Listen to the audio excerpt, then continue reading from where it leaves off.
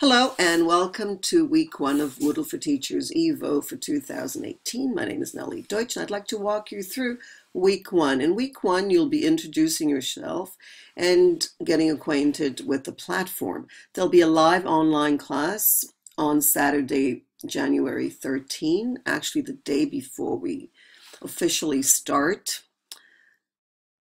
In week one, you can read what you'll be doing. But the first thing that you want to do is introduce yourself, which is right here. Notice this is the icon for a discussion forum. Once you introduce yourself and respond to 3 other people, this dotted box will be ticked off. After you introduce yourself, I would get ready for the live online class, which is going to happen, as I said, on January 13 on Saturday. Notice the time zone is my time zone. You'll have to go into your profile and set up your time zone, which is edit profile. Go into your time zone, which is right here, time zone, and set it up. Let's go back.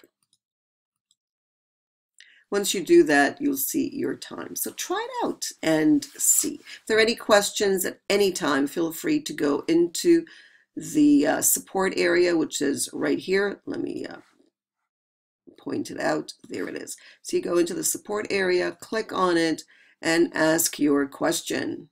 Click on the icon there. Go into add a new discussion topic. Add the topic of your question, the message here, and then when you finish all of that, you post to forum. Let's go back here. Same thing with the introduction. In the introduction of week one and all the other discussion forums, you click on the discussion. This is the discussion introduction. To get the information, please introduce yourself. It tells you how to do it. And then you click on add a new discussion topic. You can add the subject. It could be just your name, even though your name will appear.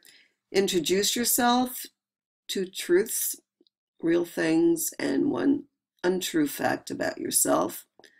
And then at the end, you post to forum.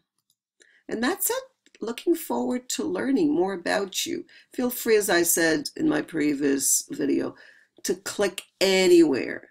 You can't break anything or do anything that would damage anything. You just have to know how to come back. So try to use your forward and backward